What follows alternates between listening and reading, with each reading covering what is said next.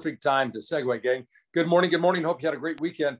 So if you're not alive and you aren't doing your job, you wouldn't know that the market is shifting. But if you're alive and you're doing your job, you know that the market is shifting. Everybody's felt that, right? Give me a high sign. Yes. Give me a yeah. Yes, the market is shifting. And just look, I've been in the business, Leslie, for about 30 years, coming up on 30 years this year. And what I've realized is that there are four types of markets. There's the increasing market, which tends to favor sellers. You know, when prices are going up, of course, it's good for sellers. It brings sellers into the marketplace. In a decreasing market, that tends to be good for buyers. You know, decreasing meaning prices are falling. It makes homes more affordable. Then there's the flat market. It's a market where, you know, we're not seeing any significant appreciation or depreciation. It's just maintaining. And then you have transitioning markets, and that's the sort of market we're in right now. We're transitioning. We're transitioning from what has been a very highly dominated seller's market, and we're moving towards more of a buyer's market. And you might say, well, wait a minute, interest rates are going up. That's not a buyer's market. Well, it is, to the extent that we're seeing prices moderate. We're seeing not as many offers on homes, and the balance of power is starting to shift away from sellers who could say, you know, months ago, that we don't want an offer contingent upon appraisal. We don't want an offer contingent upon an inspection. We want to, quote unquote, rent back without paying any rent back. We want to stay in the home for 60 days.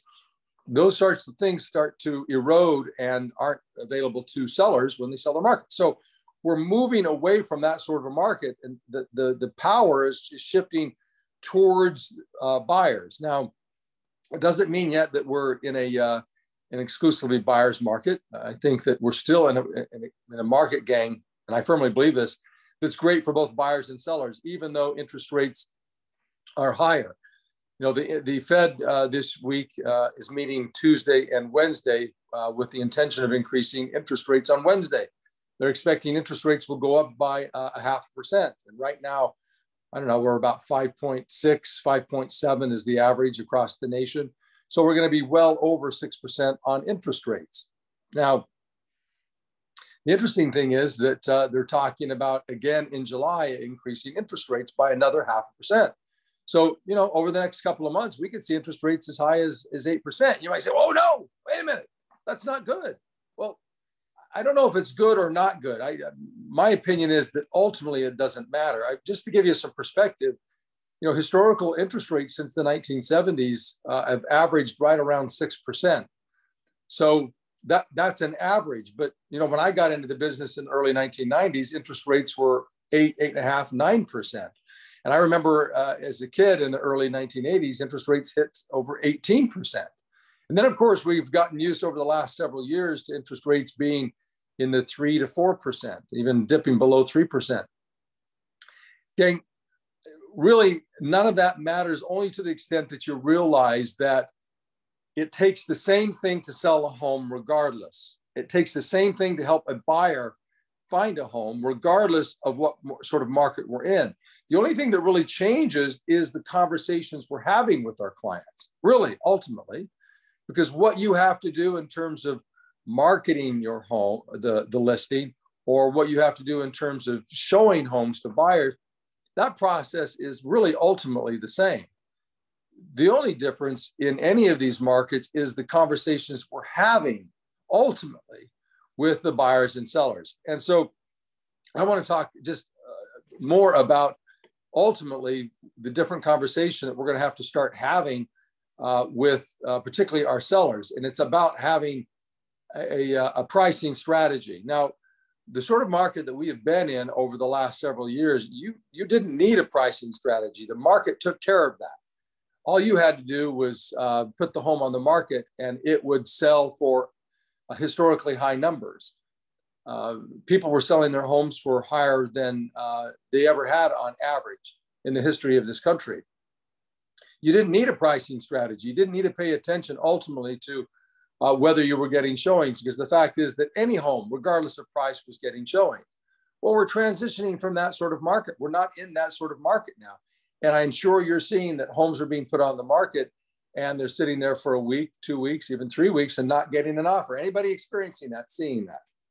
And I'm not saying that it's prevalent, but we're starting to see it. Are you seeing that? Have you experienced that?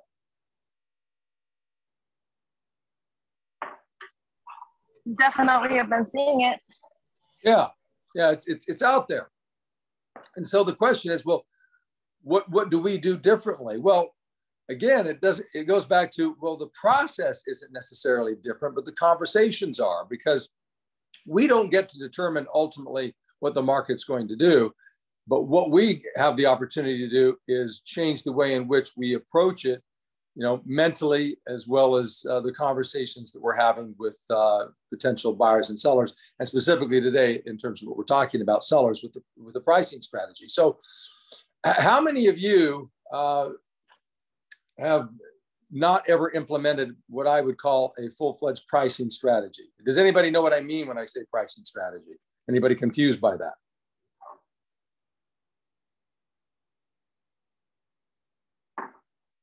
Anyone? Bueller. Yes. I know what it means. Okay, so yes, you're confused, or yes, you've used one before. Confused. Okay, all right. Well, so and I'm seeing a lot of responses in the chat line as well that you're confused. So it's interesting, gang, because in markets like the one that we've been experiencing for the last several years, you really don't need a pricing strategy. Well, what is a pricing strategy? A pricing strategy is nothing more than a conversation where you're setting expectations with a seller.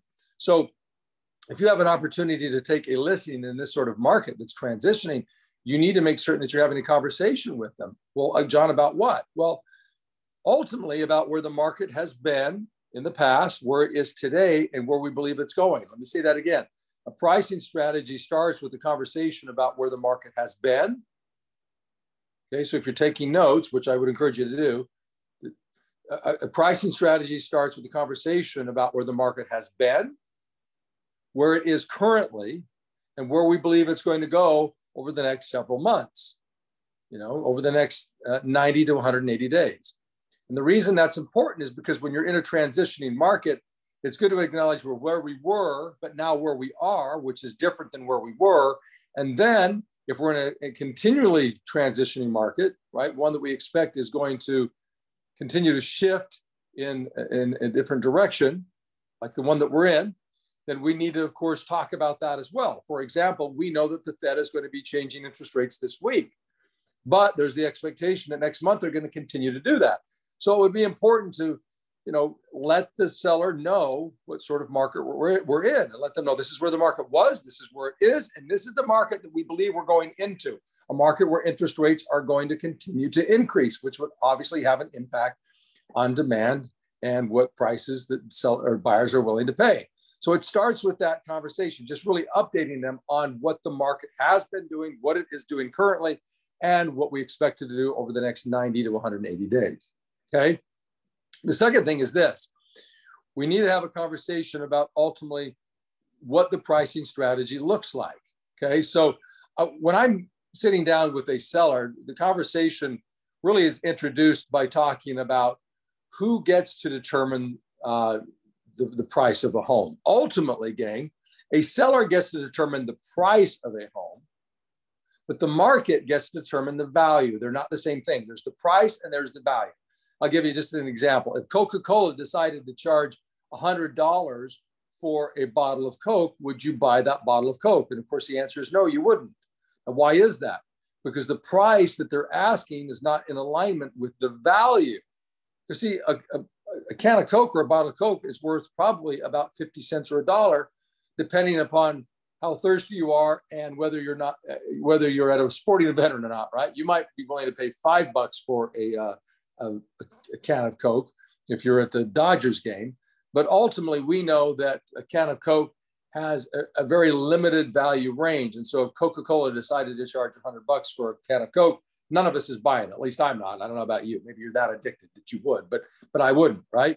So what we know is that we're in a market, right, where there is only so much elasticity. In other words, buyers are only willing to pay so much. Well, we're in a shifting market where buyers and their buying power is decreasing because interest rates are increasing. So we need to have a conversation with sellers about what pricing versus value is.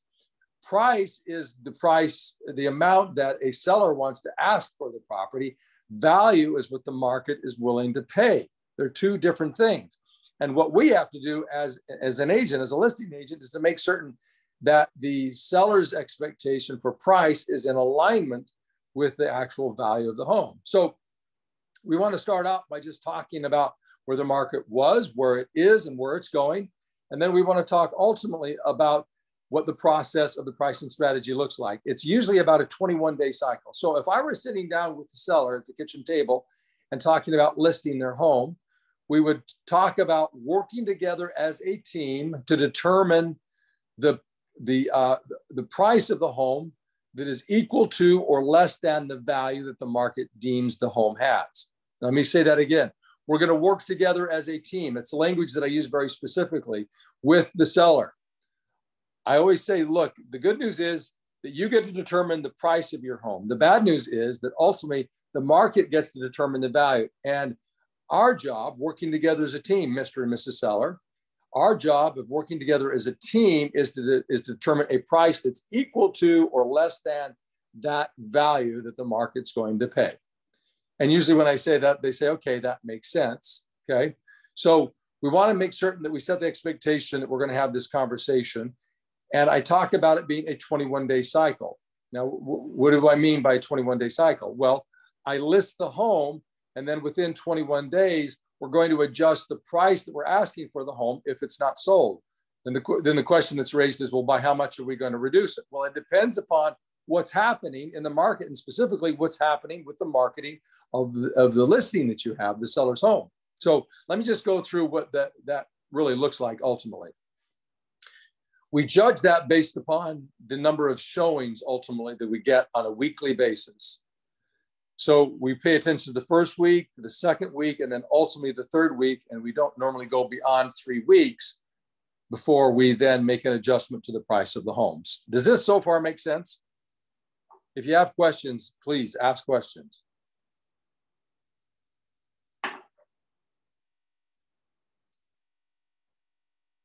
Okay, Leslie says it makes sense. Anybody else? Let me know that we're in agreement. We're in agreement. Okay, perfect. Yes. So, yes, perfect. So we pay attention to showings.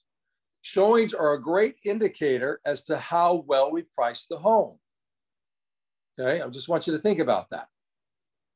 In a normal market, when I say normal, because I really think that the market we've been in for the last 18 months to 2 years, highly abnormal. I have never seen a market like that. The sort of market that we've all experienced in the last 18 to 24 months, highly, highly unusual, right? Not what I would consider a quote unquote typical market. So in this period of time, we've seen, prices like increase not only to historic highs, but increase very rapidly. Well, we're starting to see the brakes put on. And so we've got to have conversations with sellers about, in this sort of market that's transitioning, we have to pay attention to the showings. So I always explain to the sellers that the best barometer for how we're doing in terms of the price that we've selected and whether it is the right price for the market, in other words, the price is equal to the value in the present market, is we just pay attention to the showings. The showings will tell us, because that at the end of the day, it is a representation as to how much interest there is on the part of the buyers. If you don't have a buyer, you don't sell your home. So I look at 3 general ranges in terms of showings. If we have, say, 5 to 7 showings a week or more, and we go 3 weeks and the home doesn't sell, what does that tell us about the home? Does it tell us that it hasn't been on the market long enough? Does it tell us that the price is too low? Does it tell us that the price is too high? What does that tell us? If it's been on the market for a week, we've had 5 to 7 showings. Yeah, that's right. It's too high. And what is interesting, gang, is that over the years, I've had agents, Leslie, who will say to me, I've got this home on the market. It's priced right, but I'm not getting any showings, or I'm getting showings, but I'm not getting any offers. Well, they're mostly correct. I can't correct their math in terms of the number of showings. I can't correct their math in terms of the number of offers, because all of that's correct. But what they're not correct about is that the price of the home is too high. They say that it's the right price. Well, it isn't. Gang, if a home is on the market for 3 weeks and you don't get an offer, I'm just telling you, historically, it means that the price is too high. Now, I'm not here to say that I haven't been through markets where average days on markets, is 60, 90 days or more. But the fact is that's an average. The fact is that a home priced right in any market will sell within just a few weeks historically without a problem. The only challenge ultimately is the price of the home. Agents will come to me and say, it's got a problem. It's by a bunch of power lines. And so that's preventing it from selling. And my response to that is no, that is not what's preventing it from selling. The power lines are not relevant. What's relevant is that you've priced the home higher than it should based upon its features, benefits, and condition. And one of the conditions of the home is that it's next to a bunch of power lines. So therefore, you've overpriced the home. It's not the power lines, it's that you've priced it incorrectly, because people will buy homes next to power lines if they're priced appropriately. Could you agree on that? We just have to make certain we find the price that's in alignment with the value of a home that's next to a bunch of power lines, right? Say yes. Yeah. So our job is to just simply pay attention to the number of showings and then make certain that we are giving feedback to the seller.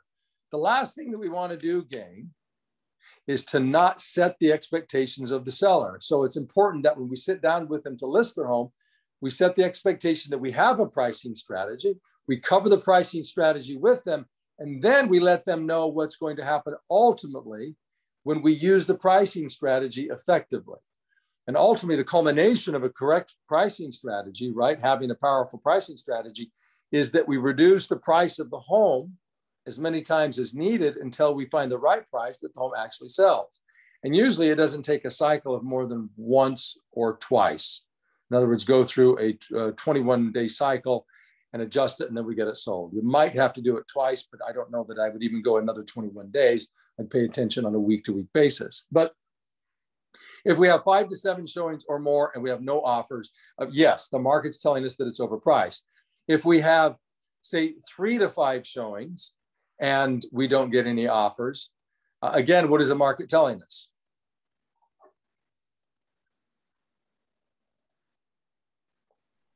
Overpriced.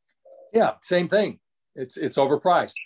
And now let's just imagine that we go 0 to 3 showings. Let's say that over the course of 3 weeks, we have no showings to maybe 1 a week at most. What is, of course, that telling us? It's telling us, again, that the home is overpriced. But it's telling us what? If we're getting, say, 3 to 5 showings versus no showings, or 0 to 3 showings, what is it telling us? Well, the home's not overpriced at too much, but it is overpriced. See, if we're not getting any showings, it's telling us that the home is massively overpriced. Now, what is massively? Well, gang, if we're getting 5 to 7 showings and we're not getting it sold, I would say that we're probably somewhere between 3 to 5% overpriced. Okay. If we're getting 3 to 5 showings a week and we're not getting any offers, then we're probably 5 to 7% overpriced. If we're not getting any showings, or maybe 1 a week over the course of 3 weeks, I would argue that we're probably somewhere 10% or more overpriced. Now, those numbers can change a little bit. Those percentages, when I say we're, say, 3 to 5 or 5 to 7 or 10% or more, it changes a little bit. But those are pretty good guideposts. Well, John, what affects that? What would make it different? Well, the specific market would affect that, okay?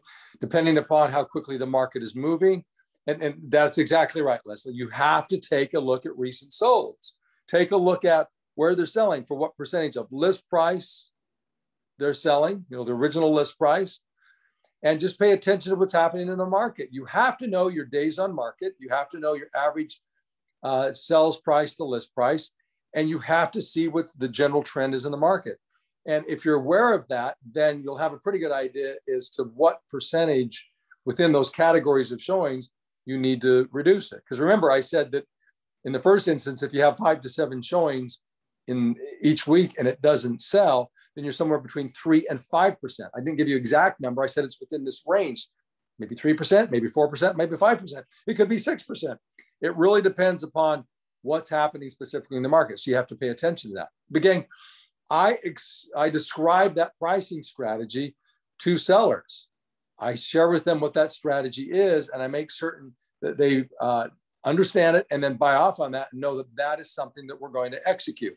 So let's just very quickly, Leslie, if you can you take your phone off of mute?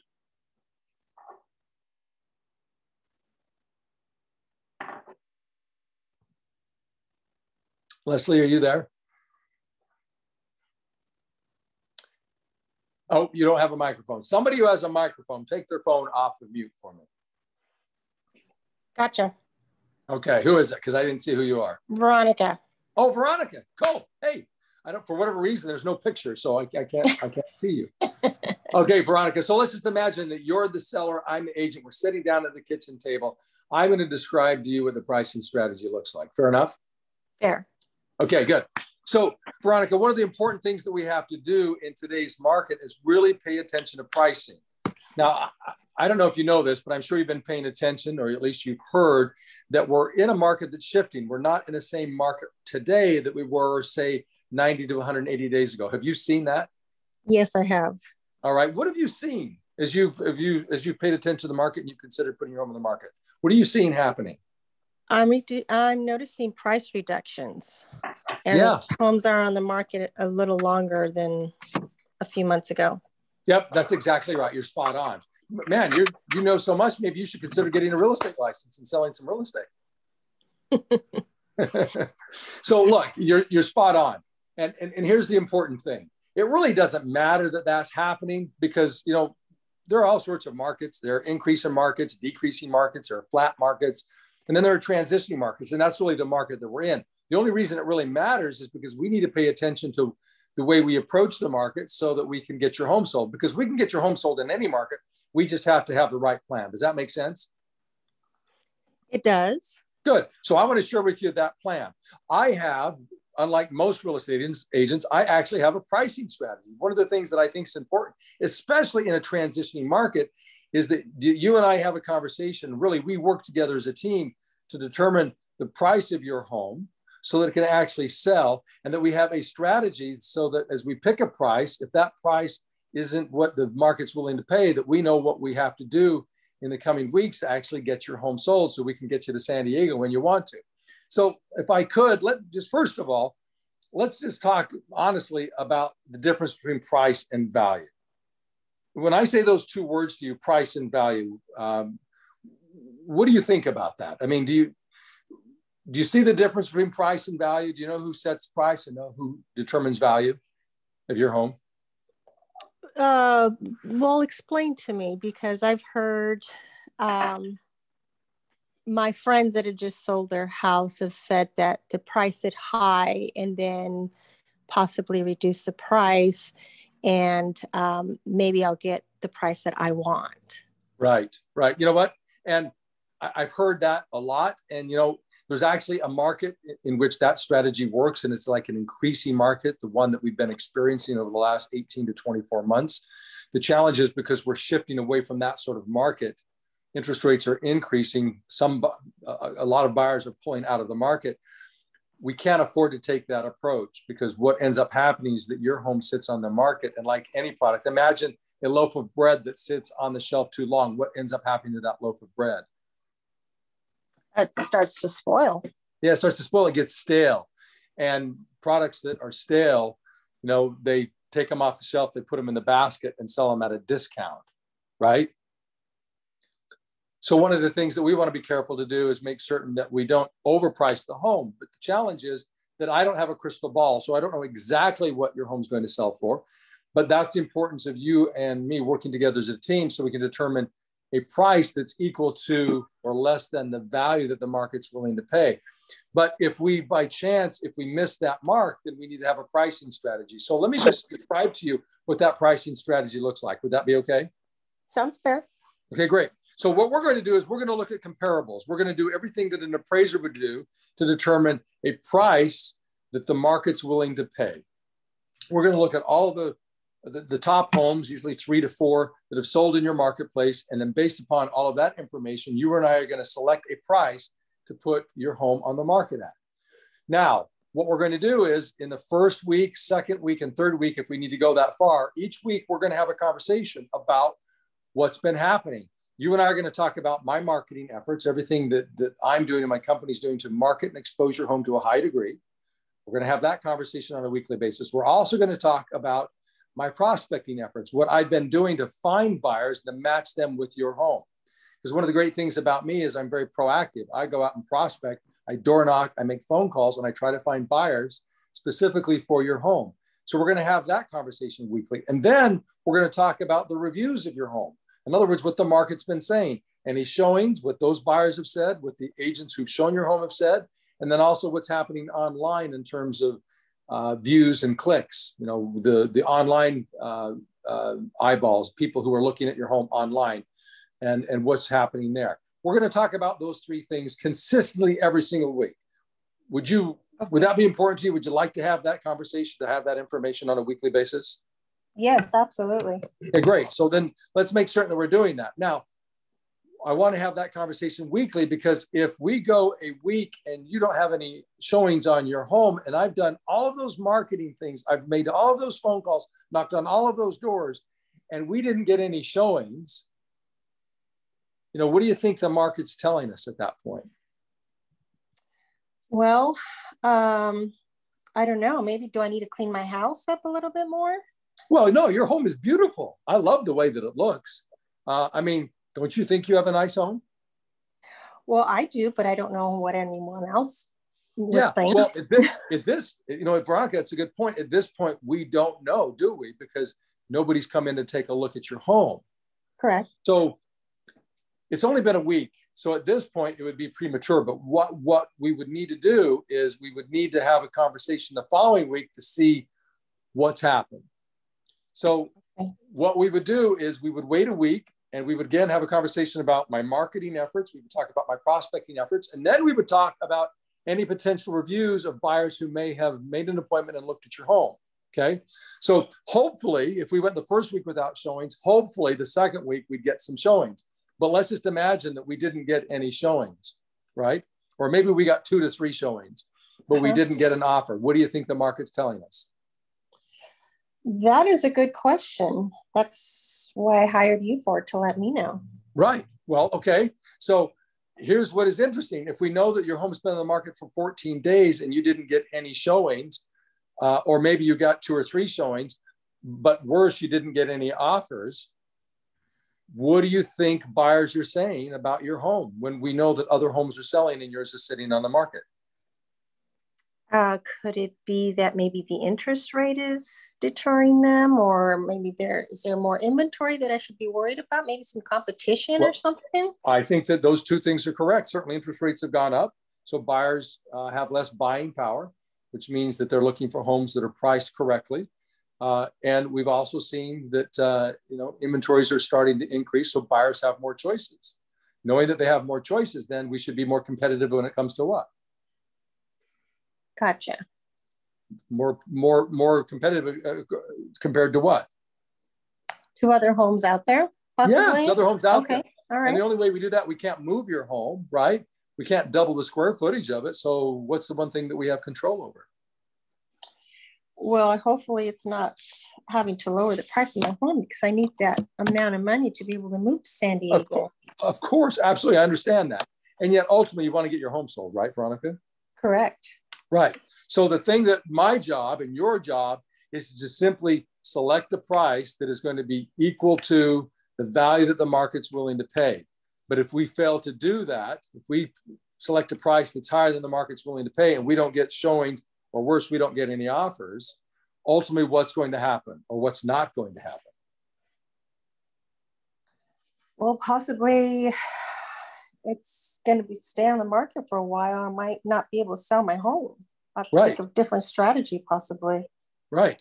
And that strategy, ultimately, Veronica, you've just hit the nail on the head, is making certain that upfront in the beginning we select the best price possible to make that happen, to get you to San Diego, and to have this pricing strategy so that on a weekly basis, we're talking about what's happening and whether we need to adjust the price based upon the message that the market is telling us, so that ultimately we can get you to San Diego in the time that you want. Here's what's important about the market that we're in currently, Veronica. We're in a market that's transitioning, meaning more inventory is being put on the market, meaning interest rates are increasing. If inventory is increasing and interest rates are increasing, do you think that's going to make buyers more willing to pay higher prices or less willing to pay higher prices? I probably less prices for sure. Yeah, lower prices, which means that every week that goes by, every month that goes by, you potentially have the chance of getting less for your home. Make sense? Gotcha. Okay. So what we want to do is make sure that we're implementing this pricing strategy. Okay. So the pricing strategy is basically, if we have 5 to 7 showings a week and we go 3 weeks without an offer, we need to reduce the price of the home between 3 and 5%. If it's on the market for 3 weeks and each week we have 3 to 5 showings and we have no offers, we know that the home is priced historically somewhere between 5 and 7% higher than what it should. And if we go 3 weeks and have no showings, or 1 to 2 to 3 showings, then we know historically your home is overpriced by 10% or more. And so we need to work together as a team to have that conversation so we can adjust, we can respond to the market so that we can get you to San Diego when you want. Does that make sense? It makes sense, yes. Great. Okay. So based upon that, let's sit down and actually work through as a team the price of the home. Let's select that right price, and then let's move forward and have that weekly conversation until we get your home under contract and we get you to San Diego. Are you ready to get started? Sounds good, but I do have a question. What about commission? Wouldn't I save money on commission if we reduce the commissions? Yeah, so Veronica, we could have that conversation. We're out of the role play. We could have that conversation. We are completely out of time, but let's make sure that we're having that. Ultimately, what I would say to you is this conversation about pricing and the commission are 2 separate conversations. So ultimately what I would do, without getting into all the detail, I would say, you know what, that is a really good question. Let's table that for a second, and we're gonna determine what the commission is going to be, right? But let's first of all determine a price, and then we can talk about commission. But I don't want you determining, as a seller, I don't want you determining your price based upon what my commission is or isn't. Does that make sense? Okay, sounds fair. So what I don't want to do, and we're not in the role play right now, what I don't want to do is have a conversation about price in the light of what my commission is. Let's first of all just isolate the price is a standalone issue. Then we can talk about commission. And if you want to try to link those after the fact, that's great. But what I don't want you doing is coloring the price that you want based upon what my commission is going to be, because they're not relative at all. They're not. What my commission is or isn't doesn't affect the value of your home. Does that make sense? Makes sense, yes. Okay. All right, so we can role play that another time. But thank you for being the guinea pig on that role play. Okay, but I hope that pricing strategy makes sense. Now, this is outlined in your script book. You should have this either in physical form or you should have an electronic copy of your script book. And in the script book is the pricing strategy. It's outlined in there in great detail. So just realize that in this sort of market that we're in and the market we're moving deeper into, that you're going to have this conversation. You're going to need to have a pricing strategy. And it is one of the best ways to separate yourself from your competition, because in most cases, your competition doesn't have a pricing strategy and they're reluctant to have a conversation about price reduction when they're first sitting down taking the listing. They're afraid to do that. Well, the challenge is, gang, if you don't have conversations about setting expectations, right? You don't set expectations, you don't cover expectations, you set yourself up for failure in any relationship. And Leslie just noted there that it's on page 42 of your script book, gang. So any questions, any thoughts before we wrap this up, because we are definitely over time? Nope. That was great. Thank you. All right, of course, you bet. All right, gang, let's finish it up with some closing affirmations. You're welcome. You're welcome. Here we go. Closing affirmations.